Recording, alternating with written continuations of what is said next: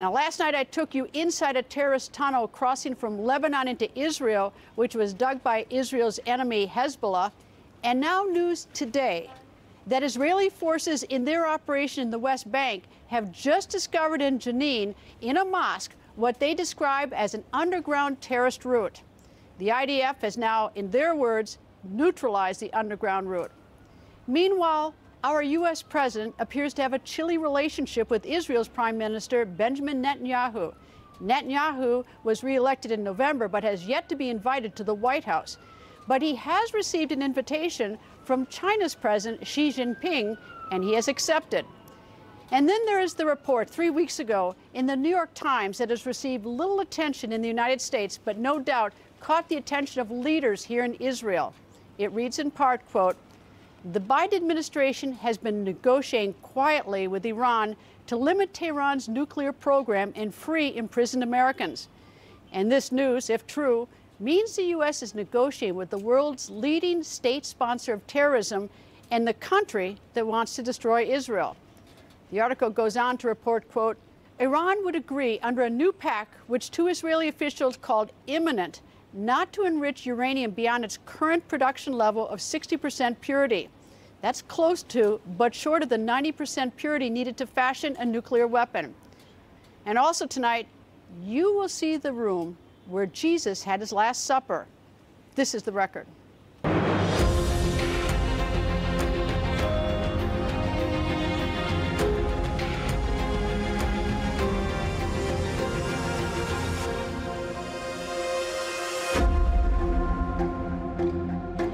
Joining me is General Amir Avivi. Nice to see you, sir. Thank you very much. It's a pleasure to be here. Sir, obviously what's happened in Jenin, the world has read about that, the IDF operation there. But we're now reading that 8 were injured in Tel Aviv car ramming. Someone rammed some people, got out, and stabbed some people. Yeah, Hamas has taken responsibility of this attack. They say it's because of the operation in Jenin. But we know that Hamas is dedicated to the destruction of the state of Israel. They are conducting terror operations from Gaza, in Judea and Samaria, inside Israel. They're also trying to get Bedouins in the Negev and Israeli Arabs to join their efforts in attacking Israeli citizens. So, I mean, how can you, at this point, protect the citizens? I mean, obviously, it's very difficult.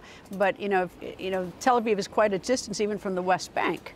It's a very long distance, and now you've got Hamas doing this. So, it's sad to see that on one hand, we enabled for many Palestinians to come and work in Tel Aviv. In this incident, this terrorist is a Palestinian guy, that actually came from medical treatment in Tel Aviv. We enabled him to come to Tel Aviv to get medical treatment, and his answer was a very vicious terror attack, hurting many people with the car and then stabbing people. The problems here in Israel are not unknown, to the world, and trying to come up with a creative solution has really has bedeviled the world. Do you have any sort of creative idea? I know that you've been associated with something called a new solution or something to that. Yeah, we need out-of-the-box thinking. I mean, we need to find a solution that on one hand, Israel can exist and prosper and be secure for generations to come. And Israel cannot exist, cannot be secure without the Jordan Valley and without Judea and Samaria, without massive presence of Jews in the land. And, it's a really deep connection to this area. All our history is on these mountains, but it's also a national security issue. Israel cannot exist along a 9-mile length of shore, and that's it. We need space, we need the mountains. If you want to really live in Israel, you need to sit on the mountains. We have known that since Bible times. And on the other hand, we want to find a solution for the Palestinians. So there are many out-of-the-box solutions.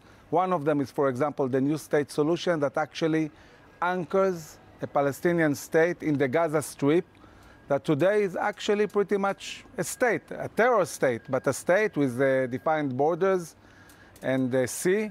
If the US, if Europe will be aligned with a new idea, I think it will be much easier to also convince the Palestinians. General Avivi, but specifically, besides just the U.S. agreeing to something, what would you want the U.S. to actually do? What could the U.S. actually do?